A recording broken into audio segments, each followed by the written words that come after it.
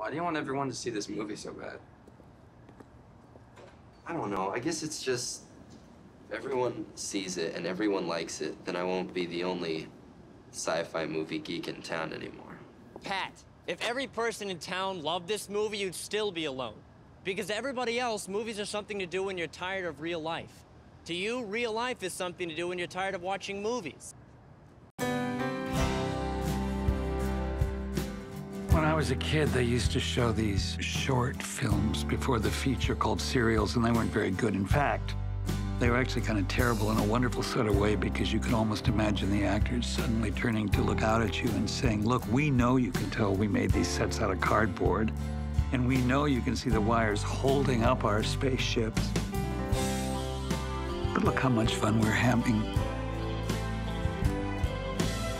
And those stupid little films meant more to me than any big budget Hollywood extravaganza because they gave me hope. Cut!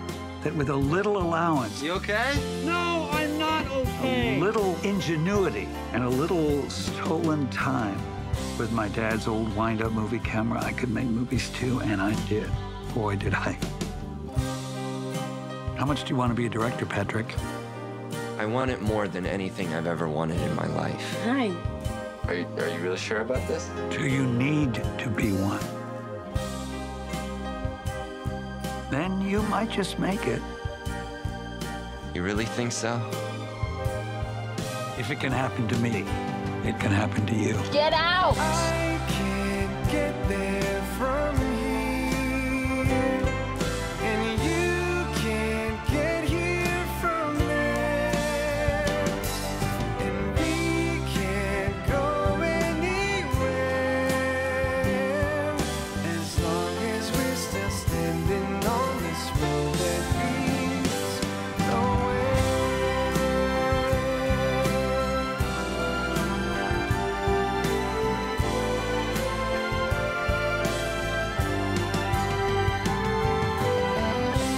Just remember something.